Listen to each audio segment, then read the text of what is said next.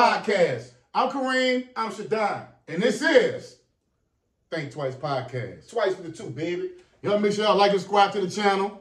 Our channel is growing. Thanks to y'all. It's not us. We appreciate the love. We keep on grinding. We ain't got the big bag yet, but we getting there. We getting to it, you know what I'm saying? So that. Yeah.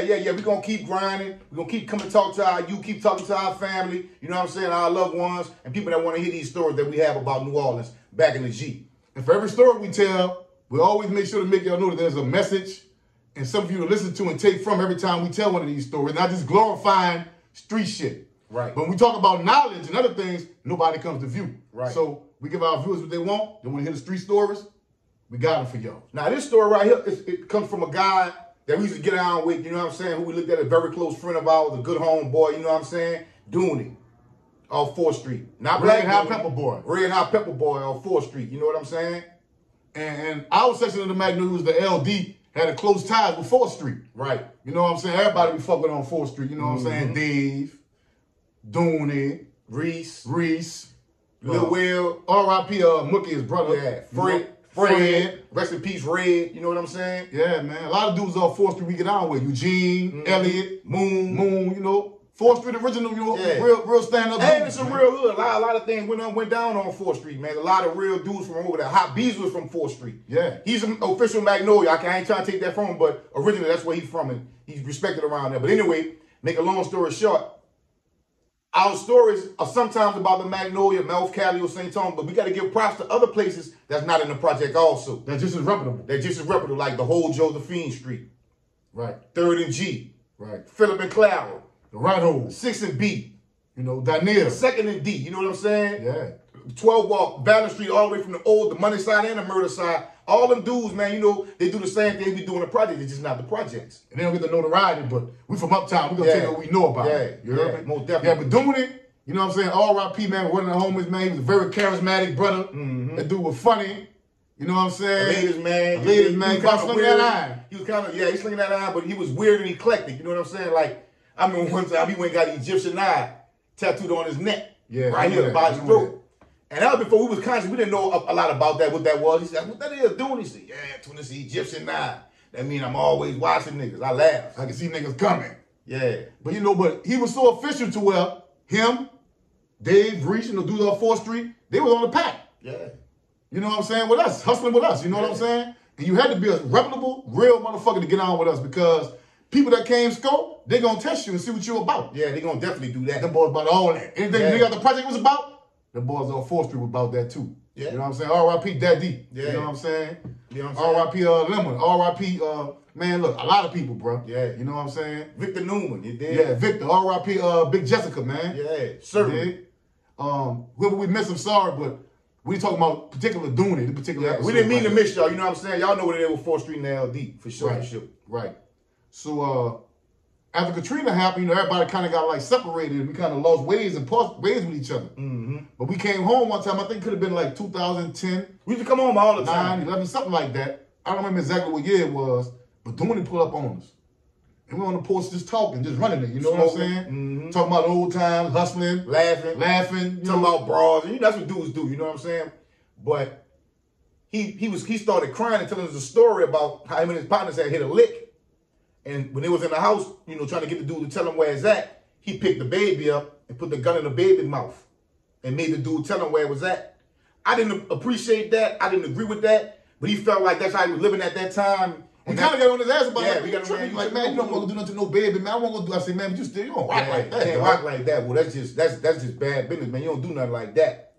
But he had tears in his eyes. He did feel bad about it. He was just like, man, niggas gonna kill me out here, dog. So we was trying to get him to come out here to Houston with us. You know, like, man, they gonna kill me out here, dog. And he had real, like, the expression on his face was like, he was so emotionally hurt and distraught. You know what I mean? He felt it. He felt his demise. Certainly. You know what I'm saying? I was like, man, I stood up. I was smoking. I said, man, you tripping, man. Stop talking like that, talking that old crazy ass shit, man. I said, bitch, come to Houston with us, man. Go get your bag. Yeah. I got you. You gotta bring nothing. Come on. Come to Houston with us. We got you. Get from down here. He was like, no, I'm gonna come. I gotta take care of a few things and whoop. And my PO saying, I said, man, look, I'll write a letter to your PO, man. Come to Houston. Get from down here, bro. Yeah. We try to persuade him to leave to come to Texas with us. You know what I'm saying? Shit. 2 days later after we left, man, we got that phone call, man. That nigga killed. We had left New Orleans on whatever day it was. We left New Orleans. I know 2 days later they called us and told us that Dooney got killed. Yeah, he got killed on Darnell in Washington riding a pedal bike. Mm-hmm. He did. He battled addiction a little bit, but he had bounced back from that.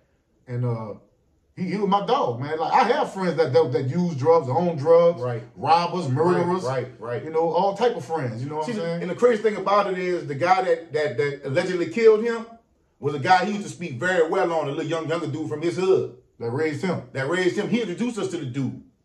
This is my little partner, whoop de wop, da da da da. We won't say his name out of respect for his family, but the moral of the story is, you know, he's resting in peace too. Right. The moral of the story is these streets that y'all think is everything is cool and, you know, so gangster and real in, it's wicked. The streets don't love nobody, bro.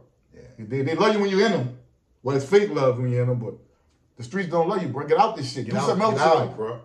Do something else. You got to. I ain't say get up in the morning and say, you know what, I ain't doing this shit no more. But put in your mind that I have to do something else with my life. Stop preparing yourself to do something else. Right. Because we lost a whole lot, bro. Even if that means changing your environment.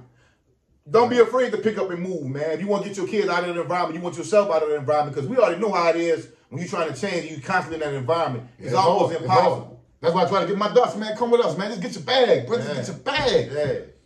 And I just keep getting that vision in my head, them crying, some nigga gonna kill me out here, dog. I swear, I just know it. I thought he was tripping, but he must have felt it. He felt it. You know what I'm saying? He knew it. He felt it, dog. But I mean, it's other situations where we had family members and friends we tried to get persuaded to come out here, and they wouldn't come and getting caught up in the streets. Soon after we made that invitation to them, they got killed right after that. Right. You know what I mean? So listen, man. Listen, ain't nothing wrong with change, bro. A life without change is a wasted life.